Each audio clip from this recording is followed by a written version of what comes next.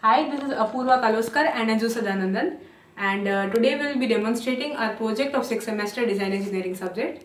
The title of our project is an automated irrigation system using Raspberry Pi. So I'll just show you how the things work around here. In the previous semester, we had shown the setup of Raspberry Pi, and we had created a video for the same and shared it on YouTube.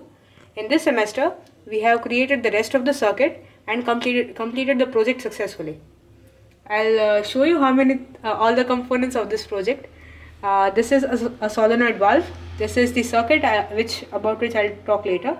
This is a transformer, and this is our Raspberry Pi board. Okay, so this is the output pin of Raspberry Pi GPIO 18, and it provides a high signal when we click the on button from our website. And this is the ground pin which supplies 0 volt to this pin. Because of this, it creates a potential difference here, and because of which the entire circuit works. This is a resistor. Also, this is a resistor.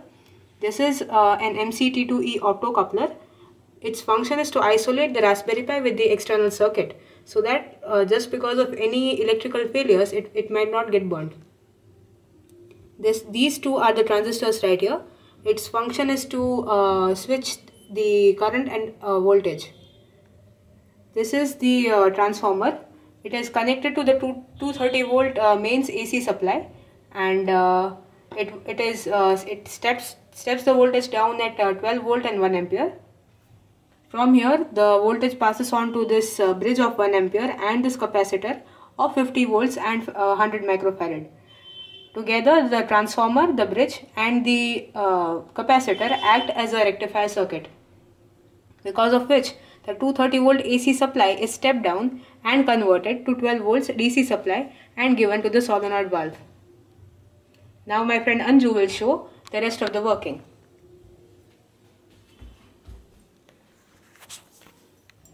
Hello, I am Anju. As Apurva explained about the internal structure and the working of the circuit, now I will demonstrate it through the website that we have created.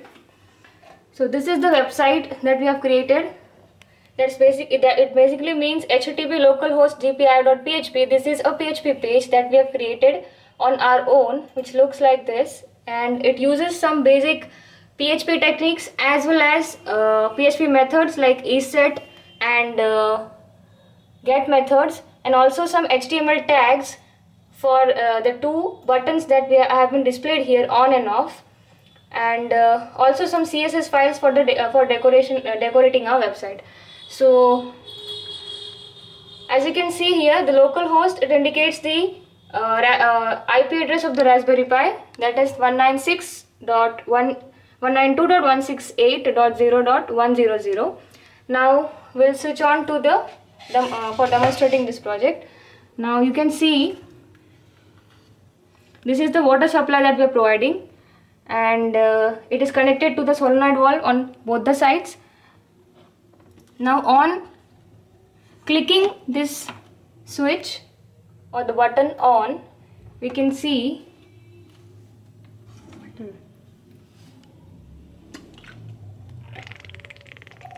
the water has started flowing into the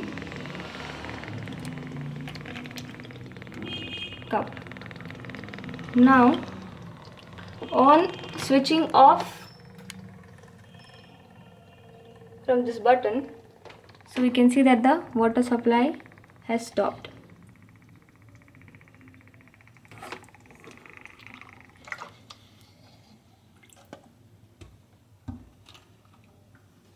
So with the help of this website, we can remotely access from anywhere around the world using the IP address of our Raspberry Pi, and using this address http 192.168.0.100/gpio.php. Thank you.